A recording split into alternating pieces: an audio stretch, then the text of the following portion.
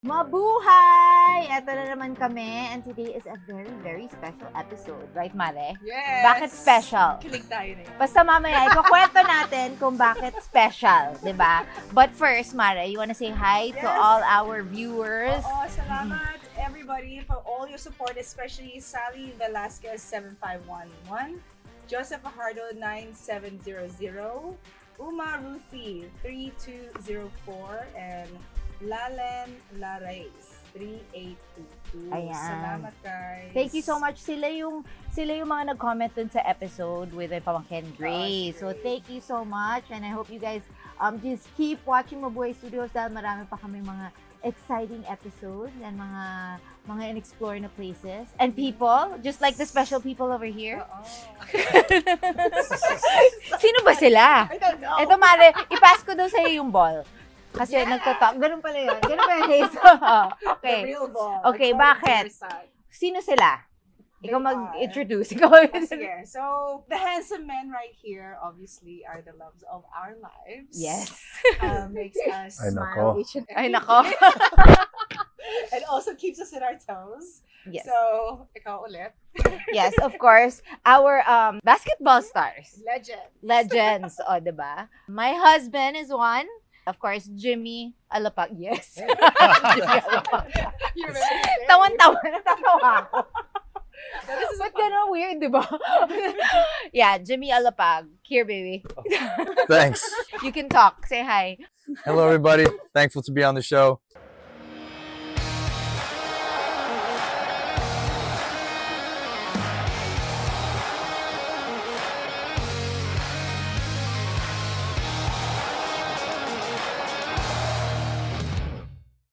And of course, my handsome husband right here, Nic Belasco. Dad, say hi. Hey, everyone. Thanks for having us.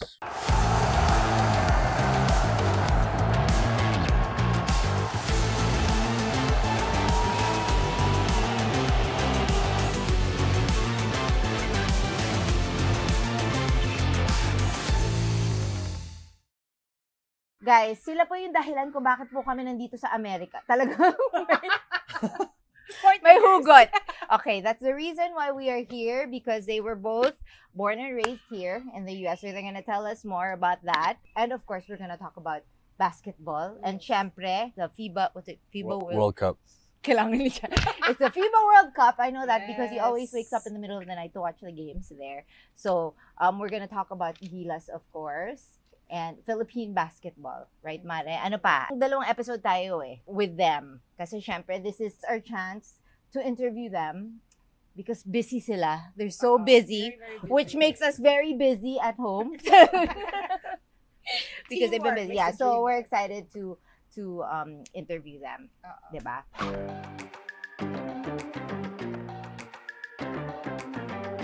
So we're gonna get to know Nic. Of course, before we became the dream team of our own. Yes. How were you before we met? What made you go to the Philippines? And Basketball. play this? So, in college, I went to school at Notre Dame, then Muir in the Bay Area. And if you're 6'6" and Filipino, the scouts and agents are going to find you. And they found me as soon as I went out to the Bay. And I didn't even know they had basketball in the Philippines, to be honest. You did it. I had no idea. And I had never been there before because we're third generation in the U.S. My family came here in 1926. Oh, wow. Wow. So they went straight to Stockton. They went all around the western, region doing farm labor and farming, and they were part of that group. Okay. So when I was playing basketball, and a lot of agents were coming out, a lot of Filipinos were coming out. That's when they told me that I could play in the pro league in the Philippines. And then I started playing in the San Francisco Pro-Am, and there was a lot of Filipinos that would come out and watch and take note of who the Filipino players were in that league, and I was the only one at that time. What year was this, like, when you ended up getting scouted to the Philippines to go to That was probably 1993, 94. Wow. Oh, this is a 10-year difference. Yeah, so a lot of people would watch me, and I became friends with guys like Alex Rototo. He would come out and watch the games, and he would take note of me because I was Filipino. And I became friends with him like 10 years later, Wow. But it was a weird experience. But going through college, I knew I was going to play in the Philippines, and Bobby Rios, my agent, set everything up. And I was drafted number 2 behind Andy Siegel in 1997 draft for Pop Cola, and the rest is history. Oh yeah, Pop Cola. My gosh. There was no Pop Cola when you got there, no? Wala na. No, there wasn't. It became Coca-Cola. It became Coca-Cola. Yes. Yep. Yeah. Yes. Never mind. There you go. You're passing Okay, the my ball. love. Jimmy, Passing the Wait, ball. Jimmy has a totally different story because he is not 6'6". He is not a 6'6". No, I'm not. He is not. So, I'm baby. far from it. Yes. So, how did they discover you, my love? You share with them. So, similar to Nick, went to college here in the States, but took the scenic route out of high school. wasn't heavily recruited. I don't think a lot of colleges are looking for 5'9" Asian point guards back in the late 90s. So I started at a Division III school. Shout out to the University of Laverne. Great experience, but just wasn't the competitiveness that I was looking for. As a lot of you know, Division III is non-scholarship. A lot of the guys who played on the team had jobs and were really more focused on the academic side of school. And as much as academics are important, I had dreams of playing professionally one day. So I left University of Laverne, transferred to a junior college, gave me a chance to really just kind of work on my game and get stronger, not get taller, but get stronger and just try to improve. And that kind of led into me signing with Cal State San Bernardino. An amazing experience. It was a scholarship school, number 1, which was a big help to us as a family back then. And then at the same time, I was only probably about 20 minutes away from where I went to high school. So I stayed local in the area. And I think one of the best parts about my college experience was having my entire family there, coming from a big family, being the youngest of 6, as you know. Yes. And just having, they know too. And just, they have their own 6. And just having the family there, for that whole college experience was great. Their support has always meant, so much to me in my career. So, that all led to, me getting a chance to come to Manila back in 2002. My goodness, a long time ago. 2002, I got invited by the late Coach Ron Jacobs. Rest in peace to Coach Ron. But got invited to work out the national team. And, quick story, went through a long process to try to finally make the national team. Made the team, but wasn't cleared to play.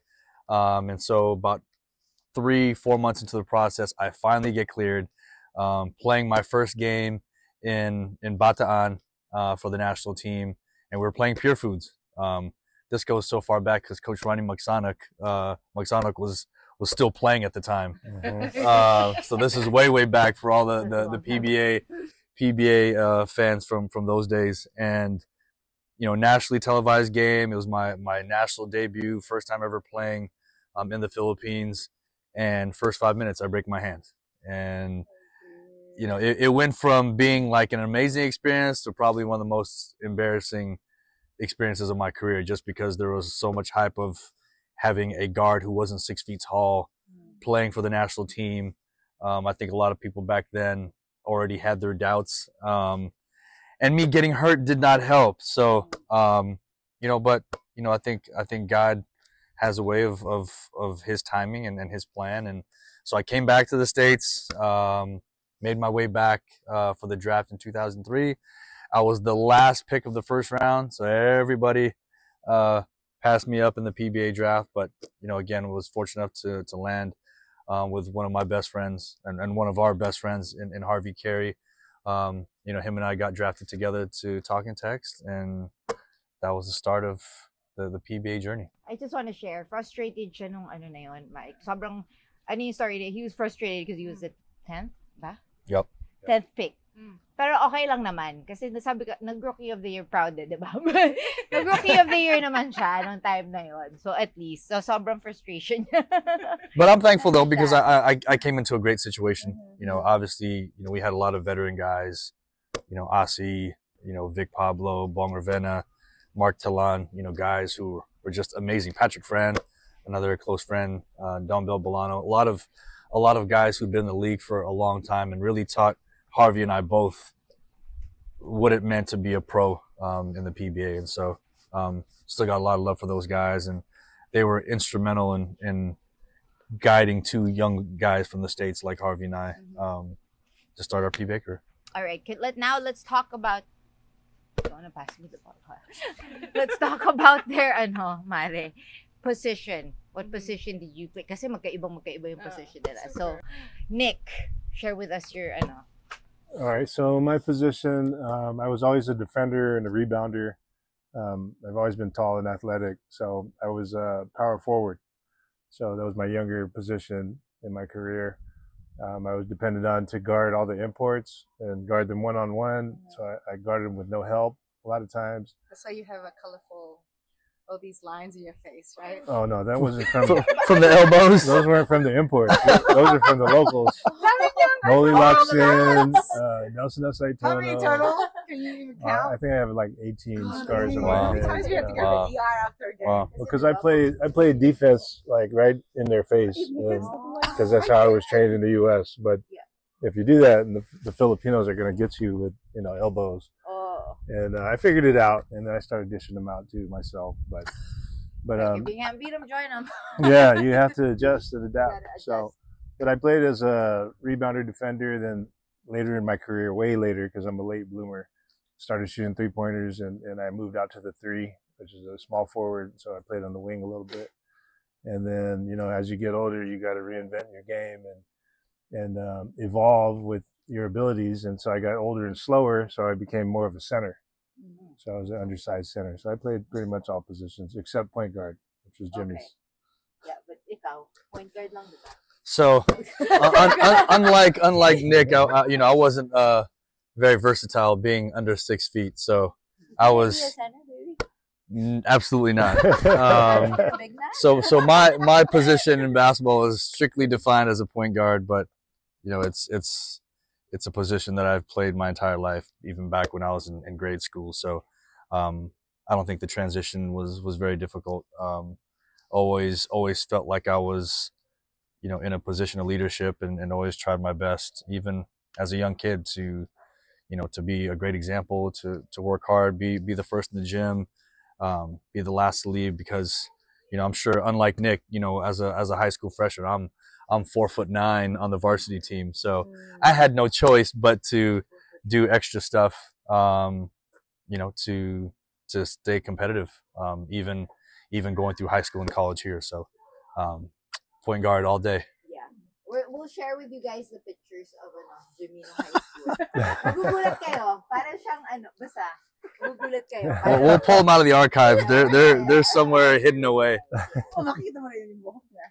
Yung buhok niya. Oh, yeah, hair before. Yeah. Like Noah. That was his hair. Really? Like, as in like, okay, let's share that. That's when I was like this big. High no!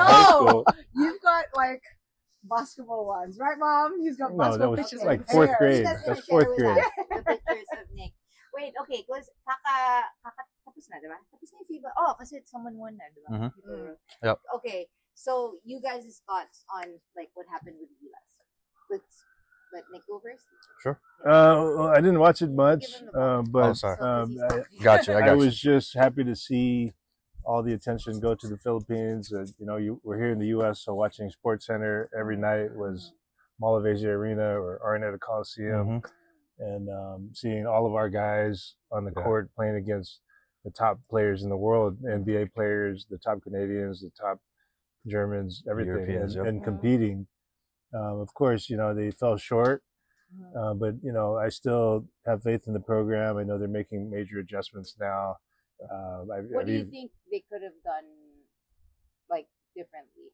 It's hard to say because we're not there in the locker room with them, and we're not there with them day to day. A lot of people, fans, of course, are going to criticize. Yeah. Of course, they're criticizing Coach Chad and the decisions that he made, but we're not there every day, so we can't really put ourselves in his position and say he should have did this or should have did that.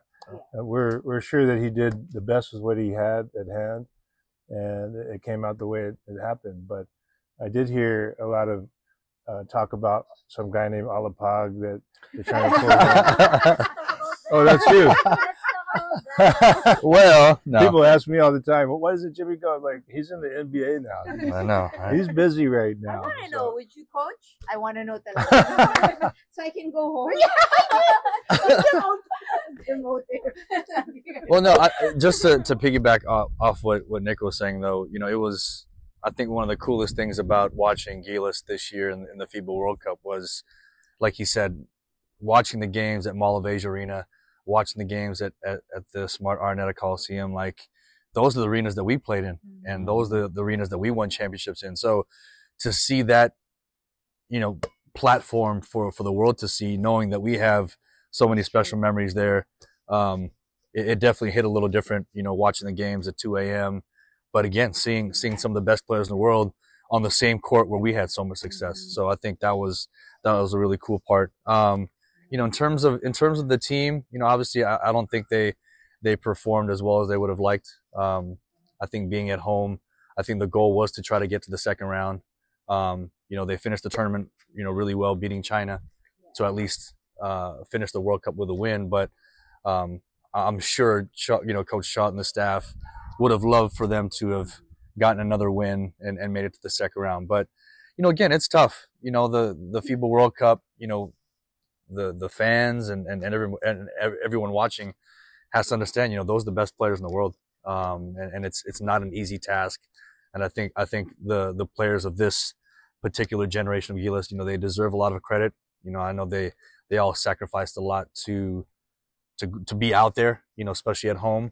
But again, you know, at the end of the day, you know, they only won one game. They didn't make it to the second round. So I think it's now, I think for the program moving forward, it's how can we build on this and how can we be better? Because, you know, I think Filipino fans, we all have a very deep love and passion for the game. And when we don't succeed at the expectations that everyone wants or expects, you know, there's always going to be comments, you know, good and bad. But, you know, again, I think you know, I think Nick and I have a unique connection to the Gilas program because we've both been a part of it for a long time. And, you know, I just hope that the program, again, continues to grow. Wait, To answer your question, to answer your question, absolutely. And you know this, absolutely. You know, I would definitely be open to coaching Gilas in the future. I would definitely be open. But you know, again, you know, it's a little bit more complicated now that I'm with the Sacramento Kings. But again, you know, my heart will always be with the Philippines, with the national team. So if ever, you know, no one's reached out to me, but if ever there was an opportunity in the future to possibly coach Gilas, absolutely, 100%. So speaking of that, of course, Who am I passing to? Who am I passing to? Yeah, congratulations to you both for being such a you know, an inspiration to the Filipinos and everybody around the world, right? So we want to talk about your best career highlights. They would put it all over the house. Most unforgettable back then, remember career highlight. Remember when the photographers back then Yeah, would like have frames? Oh, yeah. And even the books. Yung Tony frames Liu. na napakaganda. Shout out to Tony Liu out there Yeah. in the Philippines. And the Bibles. yeah, we have that. Yeah. Yeah, all that. So, Dad, what's your favorite career highlight? I think just winning championships, you know, because, you know, like Jimmy's the same way and we're all the same way. Every day when we wake up in the morning, getting ready for practice or driving to practice or going through a practice process, we're doing it for one reason, and that's to win the championship. We're not going out there to be second place. So when you finally win one, you know, The balloon it's, shop. you know, That was fun. and we've all had the experience.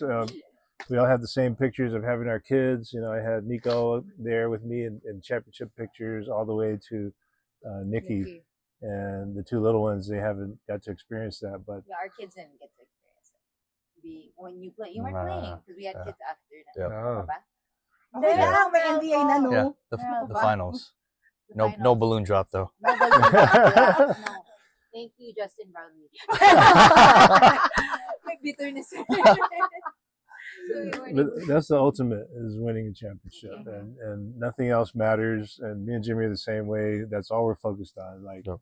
as wives, I'm sure you experienced it. Like, we don't see anything except we're going after that championship. Well, you guys sinasabi ko sa, everybody out there, it's different to be part of the family or a wife or a partner and then a fan, because like they were saying about Coach Shot, we know what's happening behind the scenes because we see how hard our husbands are working, blood, sweat, and tears. Yeah. Even like with Nick on the way to, if we ride with him on the game, so quiet, guys, don't talk. That's oh yeah, I used to just wait. And I was like, never mind, I'm not gonna drive with you anymore. You go by yourself. No distractions. When there's a loss, because this guy's just like, same. And he can't wait to play again. Yes. He'll be at the gym the next morning. But we're grieving for a couple of days. You know? It's like, exactly. It's Especially if it was like a championship game, and then just like, I'll wake up and Jimmy's like. Well, we were at that pro level, and like our kids are playing high school sports, and we're teaching them no distractions. That's what it's all about. You're focused on that one thing of winning.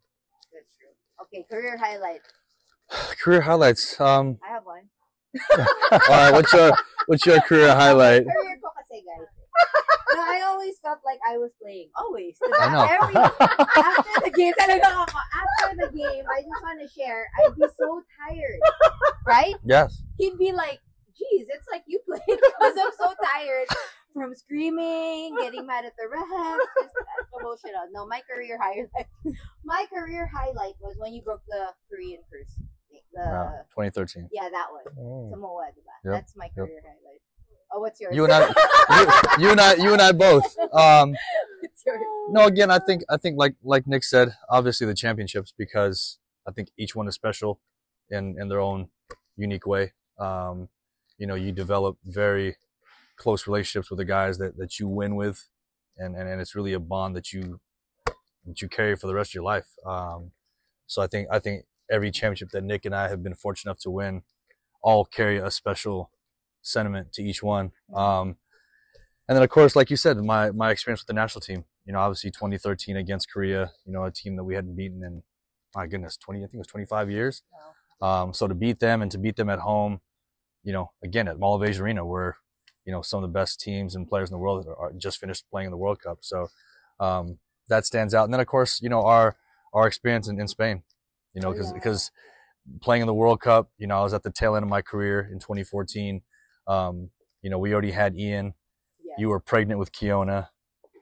And na-medic ako. Hindi nga na-medic ako after the game. Yeah. Okay, yeah. So a quick story before that. So we weren't even sure if Ian was going to be able to get his passport. Like literally a miracle happened where he was able to get his passport to travel. She was already 4 or 5 months. No, 6 months. 6 months pregnant with Kiona. Was it the Argentina game? I don't remember, but or maybe it was either the Argentina game that we lost by 2, or the game when I think it was the game we beat Senegal, because no, it wasn't yet. That was his birthday when we beat Senegal. Yeah, it was before that. Anyway, it was one of the games in the World Cup, and it was one of the close games that we played. If I remember correctly, it was against Argentina. We lost to, the then number 3 team in the world.